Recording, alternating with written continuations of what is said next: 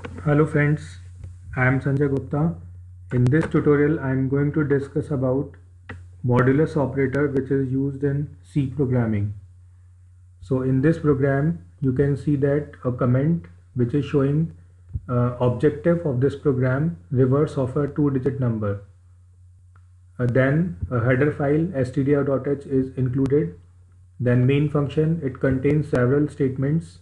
First is variable declaration, then printf statement which is showing enter a number, then scanf, it is reading one number from user.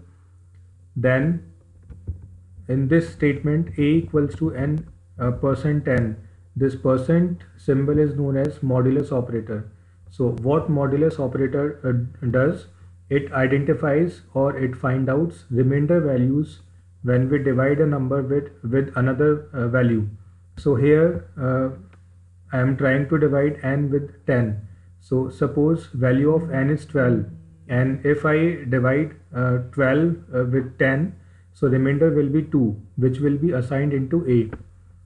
After this statement, another statement is n divided by 10. So divide, find out quotient value. So if the number is 12 and if I divide 12 with 10, then quotient will be 1, which will be stored inside b. Now to find out reverse of this 12, I have multiplied a with 10 and added b inside the result. So finally R will receive the calculated result. So if I want to print the result on the user screen, so for this purpose I am using this printf statement. In this printf statement, this %d is replaced with the value which is stored inside R. So if you want to check the output of this program, first we can compile this program to check errors or warnings. So errors and warnings are 0. Now we can run this program. Now the window is asking enter a number, so I am entering 12. So the reverse of 12 will be 21. So the answer is correct. Now if I solve this equation, n modulus 10, so n is 12, then modulus 10.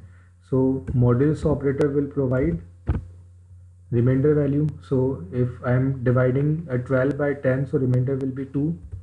Then n divided by 10, so 12 divided by 10, so answer will be 1, which is quotient. So 2 is stored inside a and 1 will be stored inside b.